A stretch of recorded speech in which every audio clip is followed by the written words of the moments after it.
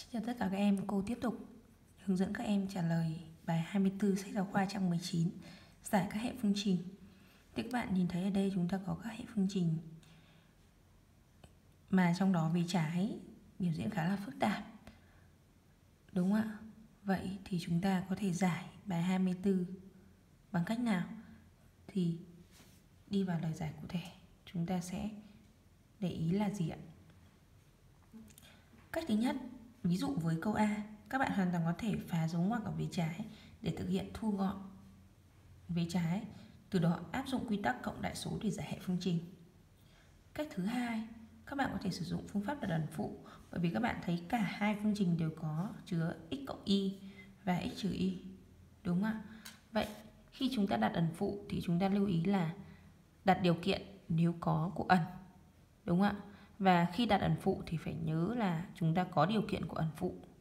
Giải hệ phương trình theo các ẩn mới đã đặt và thay kết quả tìm được vào ẩn ban đầu để tìm nghiệm của hệ.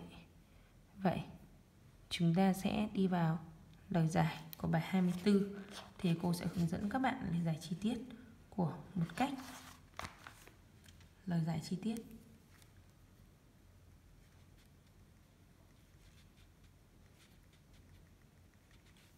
Lời giải chi tiết.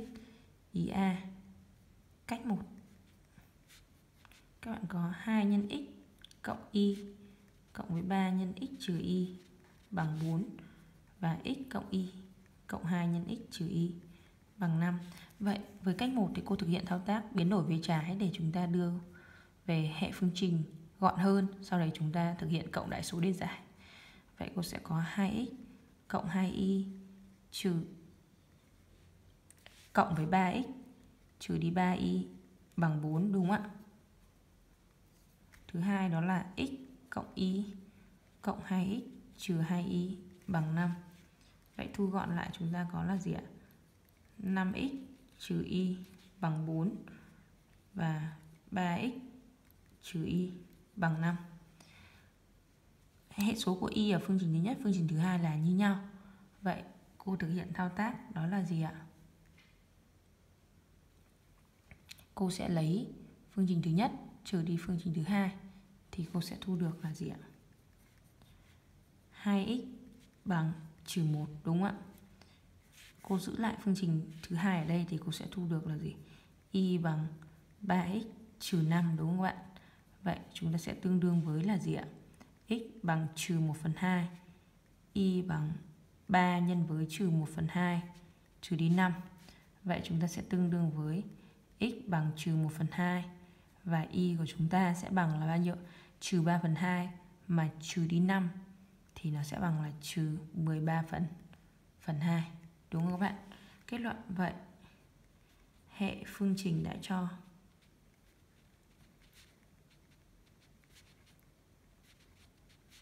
có nghiệm duy nhất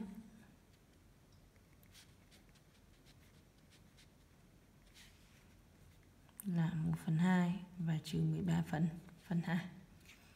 Bây giờ cô sẽ hướng dẫn các bạn cách 2, đó là cách đặt ẩn phụ. Thì chúng ta sẽ có như sau ạ. Đặt x cộng y bằng u và x trừ y bằng v thì ta có hệ phương trình mới.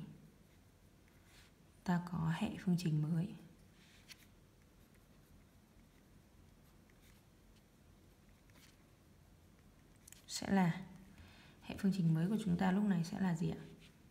2 lần u cộng 3 lần v bằng 4. U cộng với 2 lần v thì bằng 5. Vậy lúc này cô thực hiện giữ nguyên phương trình thứ nhất, nhân cả hai vế của phương trình thứ hai với 2, cô thu được 2u cộng 4v thì bằng mấy nhỉ? Bằng 10, đúng không ạ? Vậy ở đây cô thực hiện thao tác là lấy phương trình thứ hai trừ đi phương trình thứ nhất thì cô thu được v bằng 6. Và từ phương trình thứ nhất thì cô có thể viết được là 2u cộng 3v bằng 4. Điều này tương đương với việc là gì ạ? V bằng 6. Còn 2u của chúng ta ở đây sẽ bằng 4 trừ đi 3v.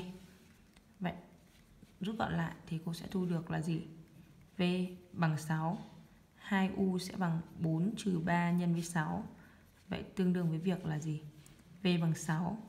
2u sẽ bằng 4 trừ đi 18 thì sẽ bằng trừ 14 đúng không ạ?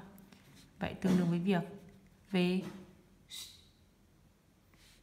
V bằng 6, u của chúng ta bằng trừ 7. Đúng không ạ? Vậy khi có u và v rồi thì chúng ta hãy trả lại nghiệm ban đầu bằng cách là khi có v bằng 6, u bằng trừ 7 thì chúng ta suy ra.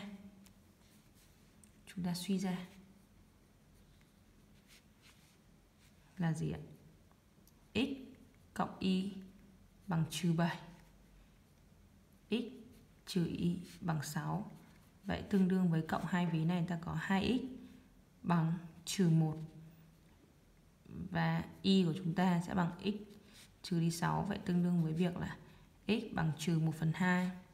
Và y của chúng ta bằng trừ 1/2 trừ đi 6.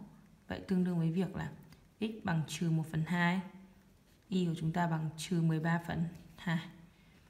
Vậy hệ phương trình đã cho có nghiệm duy nhất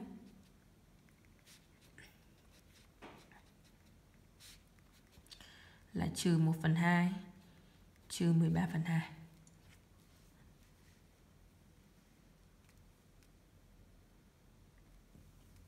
Chúng ta vào câu B. Câu B bây giờ cô sẽ hướng dẫn các bạn với cách số 1. Đó là gì ạ?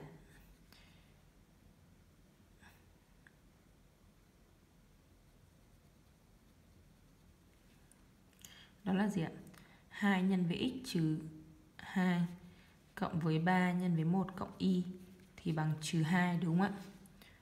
3 nhân với x trừ 2 trừ đi 2 nhân với 1 cộng y thì bằng trừ 3. Vậy cô biến đổi về trái của các phương trình này cho gọn hơn. Cô thu được 2x trừ 4 cộng với 3 cộng với 3y bằng trừ 2. Ở dưới là gì? 3x trừ 6 trừ đi 2 trừ đi 2y bằng trừ 3. Vậy sẽ tương đương với, ở trên cô sẽ thu gọn là 2x cộng 3y thì bằng, chuyển hết các hệ số tự do sang phía bên phải. Cô thu được là bằng trừ 2 cộng 4 là bằng 2. 2 trừ đi 3 là bằng trừ 1. Đúng không ạ? Thế còn ở phương trình dưới cô có 3x trừ 2y bằng, ở đây cô chuyển hết trừ 6 và trừ 2 sang phía bên phải thì sẽ bằng trừ 3 cộng 6 cộng 2 tức là bằng 5. Đến đây trở về một hệ phương trình rất bình thường như phía trên chúng ta đã làm với phương pháp cộng đại số. Bây giờ cô thực hiện như sau. Nhân cả hai vế của phương trình thứ nhất với 3, cô thu được là gì ạ? 6x cộng 9y bằng trừ 3. Phương trình thứ hai, cô nhân với 2, cô thu được 6x trừ 4y bằng 10. Vậy thực hiện trừ phương trình thứ nhất cho phương trình thứ hai, cô thu được 13y bằng trừ 13. Đúng không ạ? Thế còn cô sử dụng phương trình thứ hai để lại thì cô thu được là gì ạ?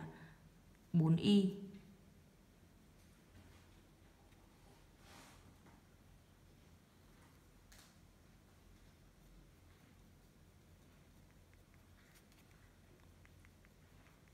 cô thu được là gì ạ?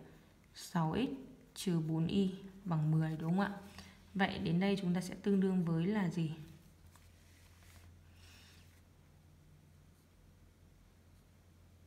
Y sẽ bằng trừ 1. Cô thay vào đây cô có 6x trừ đi 4 nhân với trừ 1 thì bằng 10. Vậy tương đương với việc ở đây là y bằng trừ 1 và 6x thì bằng 4.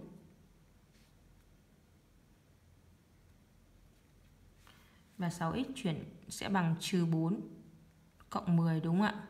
Vậy sẽ tương đương với y bằng trừ 1 và 6x thì bằng 6.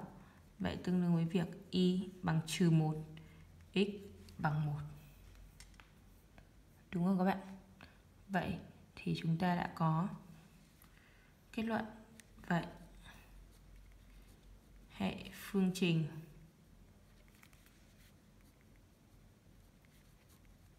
đã cho có nghiệm duy nhất